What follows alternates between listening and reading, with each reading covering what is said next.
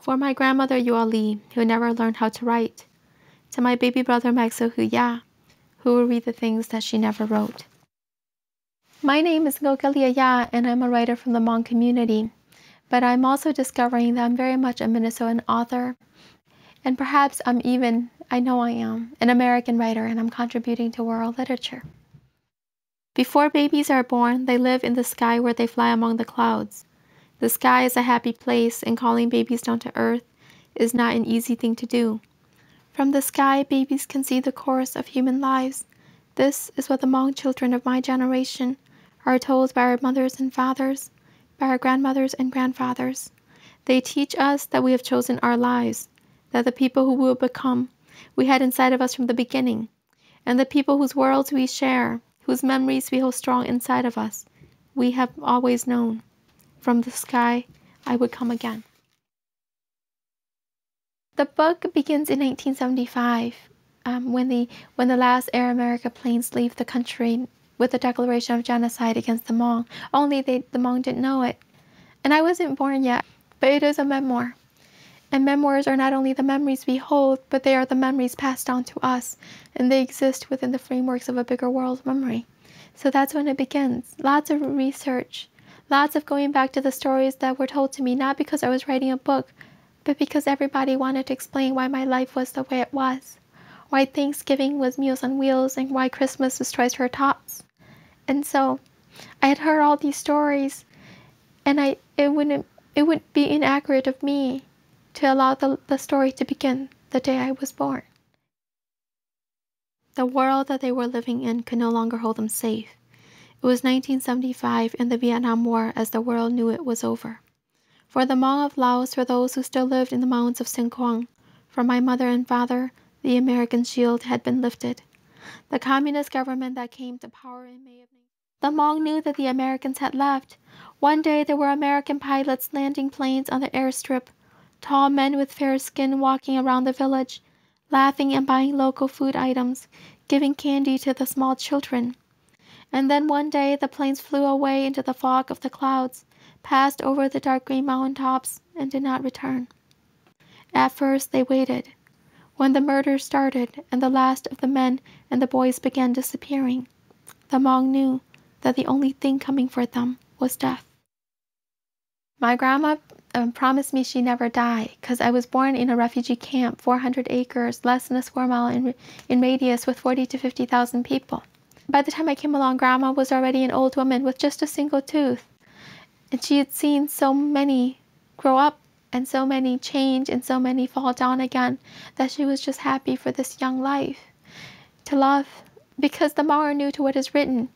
It was with our words that we sought to write into each other. So I heard so much beautiful language, so many stories. Walking beneath the trees in the compound, my father would say, "Look, the sun is dancing on your skin because it loves you." When the puppies can't open their eyes, he said, "It is because your world is so bright." My father used to carry me to the tops of the trees, and he'd hold my hand, and he'd say, "The size of your hand and your feet will not dictate your life journey. One day your feet will walk on the horizons your father has never seen." And he never lied to me, so I believed him. But we came to America. I was 6 years old, July 27, 1987. We landed at the Minneapolis-St. Paul airport, and we drove to the McDonough Housing Project, but we drove through downtown St. Paul. And it was a highway of dancing lights to St. Paul, and then lights extending beyond. And I thought, in a world where like this, you can follow the lights and you'll never get lost.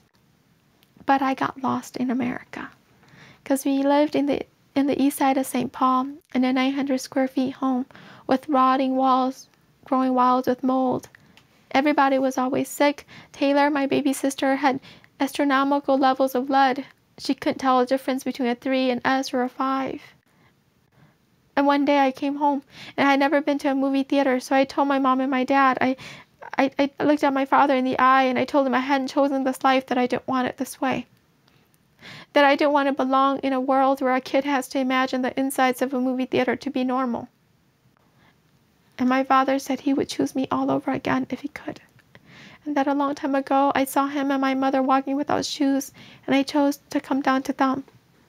My father said that life would teach me how strong the human heart is, not how weak or how fragile. So I tried again. I tried harder. And I became a senior at Carleton College, and my grandma said that education was the garden that I cultivated in America, and that one day we would reap the harvest together. But she falls down. My senior year, she falls down. And I go to her and I say, "Get up, Grandma, get up." And she goes, "I can't get up." She says, "There were people who loved me before you.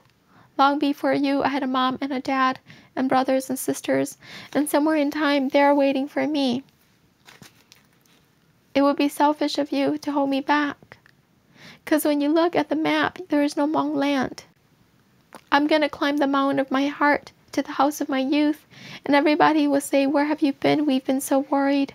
Why are you so late in coming home?'" I entered Uncle Ang's house and wiped my feet on the rug, looked up and saw my grandmother in a hospital bed beside their east wall. She looked like she was sleeping.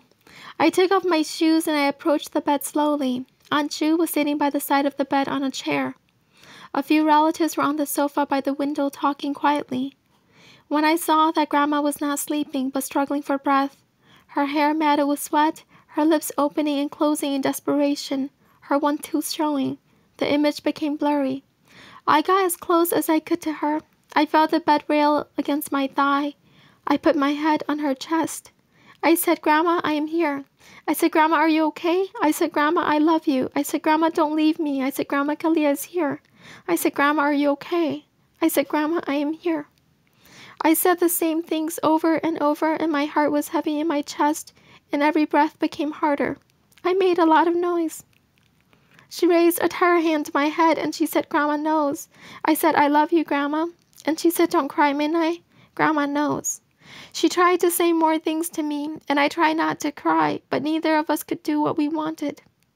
In all the languages of the earth, in all the richness of words, there is no word, no comparison, no equivalent for my grandmother trying to be strong for me. Her one Midnight. In moments of danger, Hmong people do one of two things: we flee or we fight. And it occurred to me, no, there's a moment in between, and sometimes that moment stretches for years. And I understand that all of art speaks to each other, all of literature is in the conversation. And so I wanted to speak to that moment of fleeing and fighting, the moment in between, the moment that lives like mine come from. And so it becomes a story about a young writer in America on the east side of St. Paul, trying to garner a voice in a world where she had gone silent. Because when I was 7, we went to Kmart, and my mom was looking for light bulbs, and she pointed to the ceiling. She says, "I'm looking for the thing that makes the world shiny." But she has an accent. So the clerk doesn't really understand, and the clerk walks away. And because Laos is the most heavily bombed nation in the world, and my mom and dad grew up in the most heavily bombed province of Laos, because my father said that when the bombs fell and grown men ran, my mother would walk. I'd always thought she was incredibly brave. But in that Kmart, she didn't know where to look. So she looked at her feet. She couldn't look at me. And I decided that if the world didn't need to hear my mother and my father, then surely it didn't need to hear me. So I stopped talking the next day. I've only been speaking for almost 2 years. The publication of the book, April of 2008. I was a selective mute for most of my life. I never thought that I would make my living, because young writers are not paid to write, we're paid to speak. If we're any good, that I would make my life in words spoken. But I do it. I do it because I know so many people who cannot speak, even when the words are there, like my father, who will not be listened to. So I feel I have a great deal of responsibility and a great deal of work to do. For me, writing is not about the subject, the verb, and the noun. It is a sequencing of meaning, a chase after inspiration, to see whether one word has the power to call in the next. Plus, the work that we do in the moment lives in the moment. No matter what happens tomorrow, the work I do today stands. Minnesota Original is made possible by the State Arts and Cultural Heritage Fund and the citizens of Minnesota.